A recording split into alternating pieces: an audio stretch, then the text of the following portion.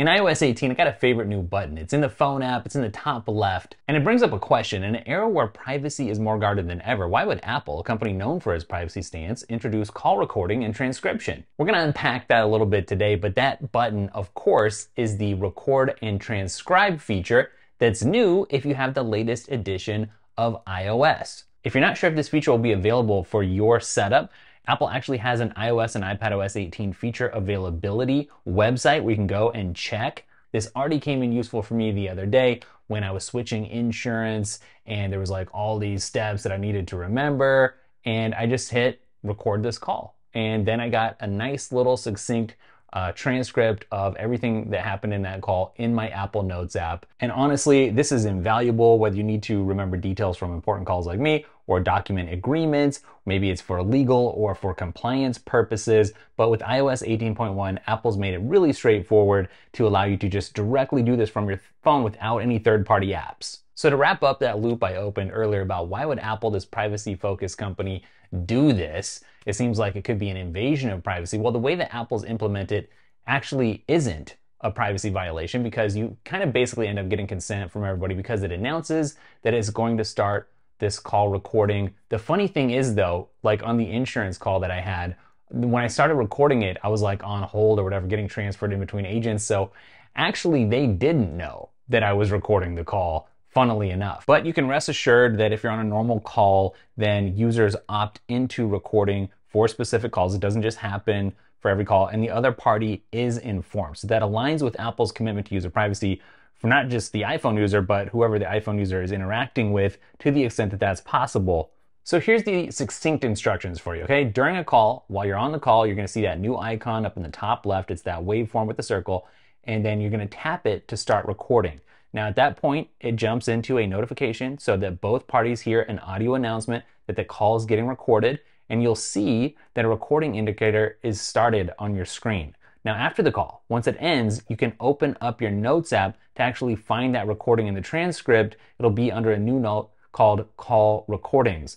Then you can just view it, tap it, listen to it, read it. You know, it's never a bad thing, learning how to be more productive. If you want to learn how to get more done in less time with less burnout in the Apple ecosystem, like Ted, Sean, and Alvin here, then check out my course, which can help you reduce the stress in your life, boost your income, and save you time. I've also got an AI bundle that you can pre-order now. It's 3 courses in one for a really low price, along with a course on Apple's Freeform app and some other courses that you might love as well. And here's the thing, they're all 50% off right now for the holidays for a limited time. You can check them all out linked up down below. I'm looking around on the internet and I'm seeing that mostly people seem to be pretty excited about this because it's convenient.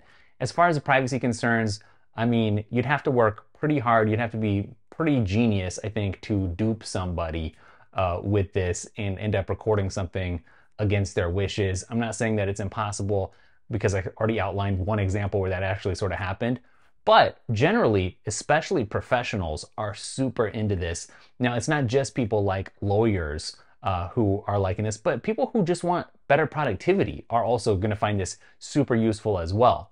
To not have to have a third-party app that you have to mess with and dip into, but to actually have this baked right into the Apple ecosystem, right into the OS, is super awesome just because it's convenient. That's where the convenience comes from. It's just like set it and forget it. It's there if you need it, and you don't have to use it if you don't want to. And a lot of people might not realize this, but this is an Apple Intelligence feature. So if you're like, I don't really know if there's a practical use for me for Apple Intelligence at the moment, well, here's one. This is part of Apple Intelligence, and it's useful. Now, at the same time, not everybody can take advantage of Apple Intelligence because you have to have a device that's capable of working with Apple Intelligence. So that's where some frustration is kicked in online, I've seen. But who is this for? I mean, again, for professional use, if you're a lawyer, a journalist, someone like a consultant, you can now record interviews or client meetings for accurate documentation. It's going to reduce errors, ensure compliance with legal standards. On the education side, teachers and students can record and transcribe their discussions for later review, perhaps. Or just your personal life. I mean, think about whenever you have an important family discussion with a family member. Think about if you have a family member that is having Alzheimer's or something and you want to document some memories, some calls in your long distance. I mean, this could come in useful in so many scenarios outside of just the usual. And I think it's going to take a little retraining for a lot of people to realize that this is now an option right? We've all been trained to just answer a phone call or make a phone call and just like forget about anything else. Well, a big part of getting value out of this is going to be just remembering that it's available to you. And I think there's some deeper layers here. I could see Apple in the future maybe even doing a more sophisticated AI analysis of your calls if you want to, which could offer insights into like conversational patterns or sentiment, which could be pivotal maybe from like a customer service or sales perspective, or again, offer some insight into those personal calls with friends or family members as well. Now, some people are like, this feels too big, brother, to me. And I get it.